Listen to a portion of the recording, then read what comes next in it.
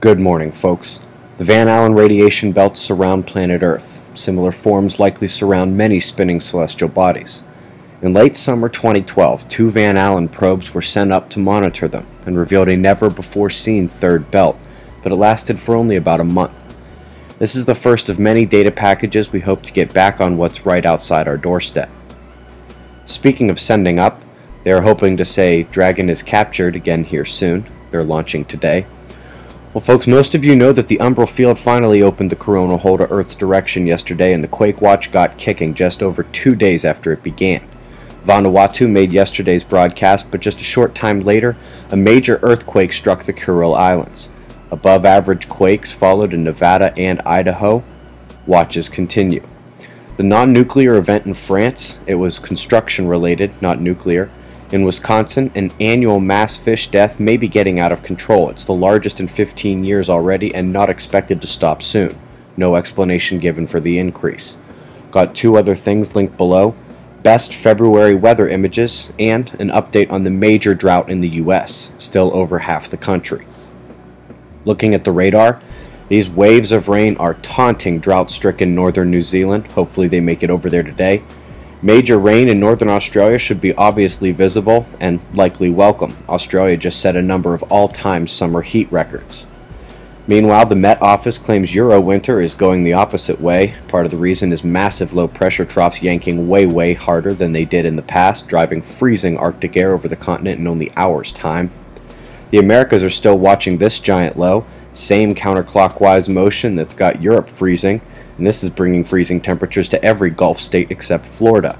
As you watch the clouds, you should see how the moisture follows the convergence, but you still see the helical motion.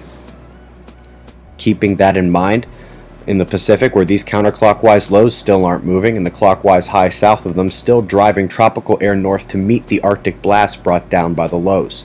You cannot find a place on Earth where air of this great a difference in latitude are so forcefully converged. This will continue as long as the pressure dictates. I bet folks living on the coast here from Oregon up north of Vancouver are about sick of this rain. As previously stated, the umbral field left Earth open to these coronal holes. Little pop back at the end, but nearly directly sideways from Earth. You can see some green on the south. That is a coronal hole that we pointed out yesterday. It's turning in towards Earth for the early March planetary conjunctions. Only solar movement to see in the last 24 hours is a non-eruptive surface energetic event on the eastern limb. Looking at the sunspots, definitely developed, complex, and with a shadow trying to sneak in behind them. Flare potential is rising, and we do need those moderate ones. But the space weather story is a coronal hole impact stream. While their field openings are important for quake watches, coronal holes also put out strong solar wind streams that act like longer, drawn-out coronal mass ejections.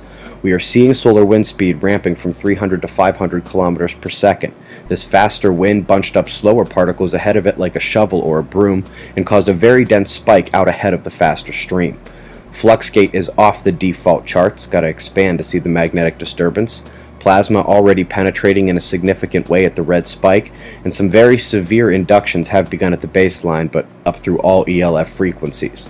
KP has hit 4 and we're just getting started.